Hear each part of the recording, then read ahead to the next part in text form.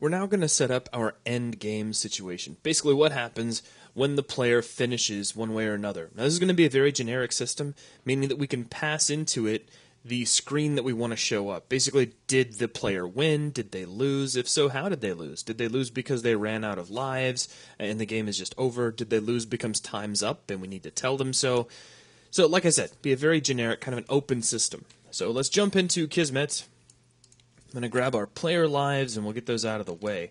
Now let's start keeping our Kismet sequence tidy right off the bat. With the player live selected, let's go ahead and just tap the C key. We'll put this inside a comment called global variables.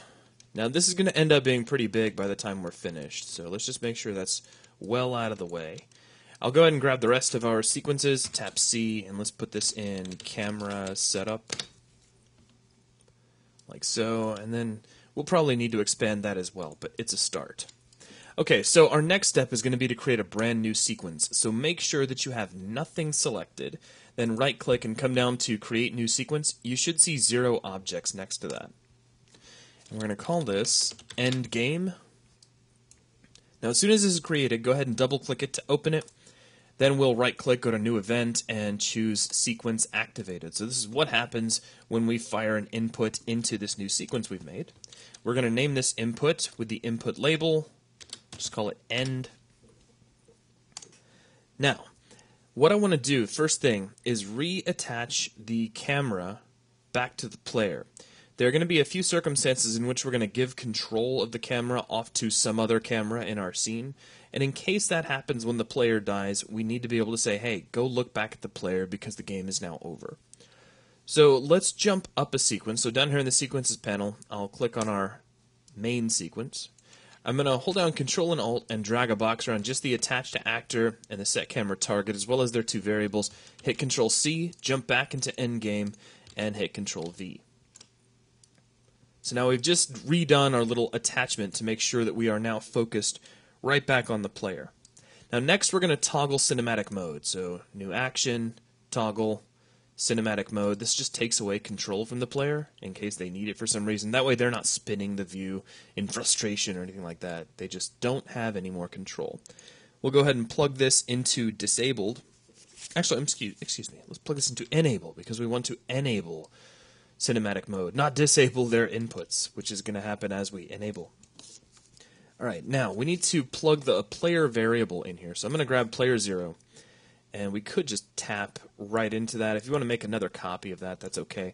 Now, I will try as often as I can to make sure that wires between variables and sequences don't get too overlapped, but it's bound to happen sooner or later. Okay, next we need to open up some sort of a UI scene to tell them that the game is over, be it good or bad. So we'll right-click, go to New Action, come down to UI Scenes, and choose Open Scene. But what scene will we open? That's actually going to change depending on what's going on. If they run out of lives, we're just going to say, hey, the game is over. If they run out of time, we're going to tell them that time's up. If they win, we're going to tell them that they were victorious and they should be showered with money and cars and things.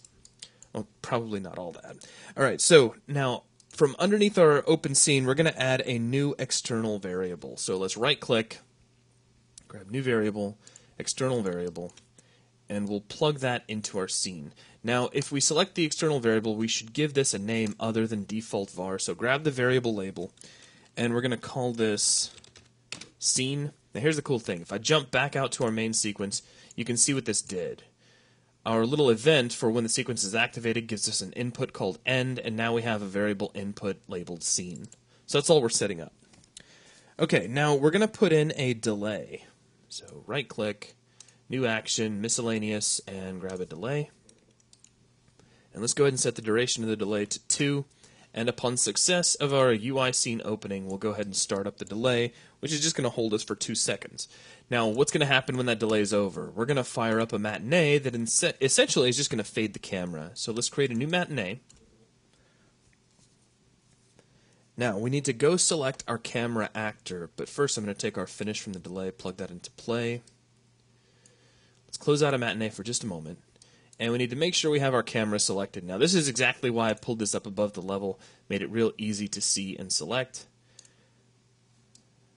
Then jump back into our sequence, open up Matinee, and I'll go ahead and make this nice and big. Now I'm just going to right click here inside the group track list, and we'll add an empty group, which I'll just call camera. Now as soon as I've done that, we're not going to do anything to that group. It's really just there so we can use the camera. I'm going to right click and create a new director group. And then for our director group, right at the director track, the first thing we're going to do is just drop down a camera just by pressing enter, and it'll ask cut to group. Well, that'll be the camera group we just created. There we go. So now we've put the player's focus through that camera just to be sure. We have to do this in order to get the fade to work. All right, now let's go back to the director group, right click, add a fade track. And here at the very beginning of our animation, we're going to press enter. Now, the fade on this is going to be set to 0. If you'd like to confirm, you can just right-click, set value, and you'll notice the value is set to 0. That means we're starting off with 0 fade. If you're not used to using fade tracks, you might get it in your head that fade should go from 1 to 0, because after working with things like materials and colors and whatnot, you've probably begun to associate 1 with white and 0 with black. But fade actually works in reverse. What you're doing is literally controlling the amount of fade. So a fade of 0 means you can see, a fade of 1 means you can't. Alright, so let's come over here to 3 seconds. And we'll drop down another key here on our fade track. Right click. Now let me set the value to 1. And just to make sure, I'm going to right click and set the time and make sure that's at 3 seconds. Now, we want to make sure that our matinee is only 3 seconds long, so I'm going to come down here to the red flag and drag this off to the left, and I'm going to zoom in really close and make sure this goes right over to 3 seconds. And there we go. So now we've got our 3 seconds long fade out. Now, we're done with the matinee now, so we can go ahead and close out of there. All we've done is taken the camera and faded it to black. So they're going to see the UI pop up, then everything's going to fade to black. Now, the only thing we're going to do now is send them back to kind of the beginning menu. So this is like an entire progression of what's going to happen when the game's over. So we'll right-click, go to New Action, Miscellaneous, open up a console command. So when the matinee is completed, we'll fire off a console command. Now, let's go into our commands. We'll expand, grab our first command, and we're going to say open space UT front end, which is an actual level. It's kind of like the opening menu, I should say, for when you first fire up UT. Okay, so now back into the main level sequence. We're going to create a new object variable that we're going to name endgame menu. So let's come over here to our global variables. Right click, new variable, object. And we're going to call this, come over to the var name. Make sure you don't change the object value. You want to change the var name, not object value. Excuse me. Make sure that everybody understands that.